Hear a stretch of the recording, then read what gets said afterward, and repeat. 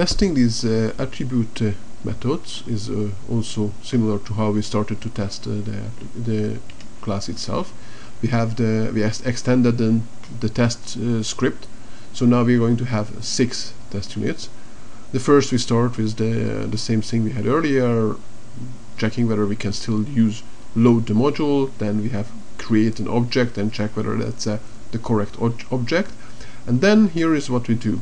We call the setter, the name, and check using the is function of test_more whether it's the same as what we expected. So we expect that the setters, if you set to a value, it will return the value that you have just set. And that's how it works. So is gets 3 parameters. The first is the actual value. We could call this separately, but there's no point. So this is the call to the setter, and it has a return value. The second is the actually expected value, and the third is just a name, so that describes this test. And then when this runs, if these are equal, then the is will print out OK. Then we check whether the getter of the same attribute returns the same string. So we again call the getter, and then the expected value is still foo, and the name is just appropriate getter.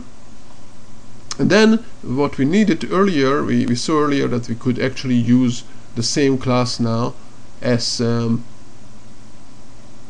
use the constructor and provide values there. So here we do that exactly. We call the constructor with the name key value pair. We get an object, and this is a different variable, just so they won't clash, and they make sure that I'm testing the right thing.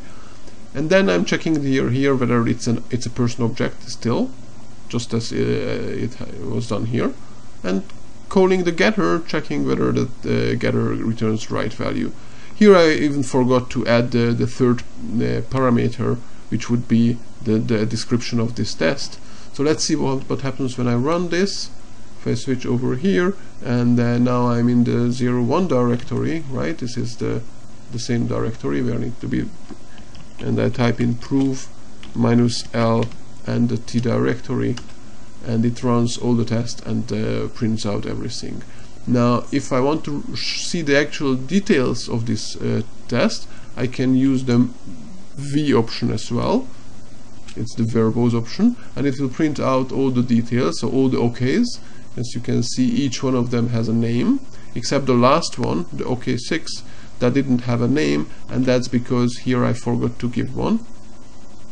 And you can also see that the isOK doesn't really need a name. It automatically generates a name from its own, the name of the class that we are looking for. So the fifth one was the object is a person. That title was generated automatically by the isOK.